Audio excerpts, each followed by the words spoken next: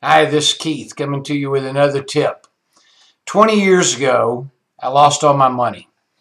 I went through a very, very rough time. The economy changed radically 20 years ago, kind of like it did here recently a couple years ago, and I wasn't ready for that.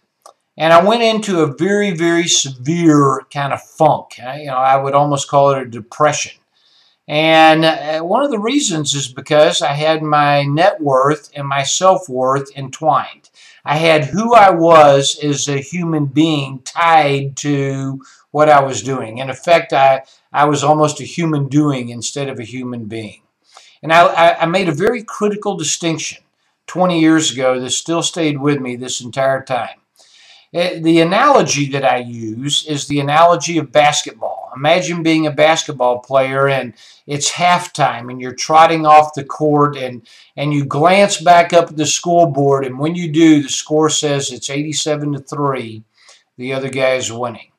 I can tell you I spent 17 months in my halftime trying to figure out the answer to this question. How am I going to win this game? And I asked myself repeatedly, almost on a daily basis, how am I going to win this game? How am I going to win this game? You know what I figured out? That's a stupid question.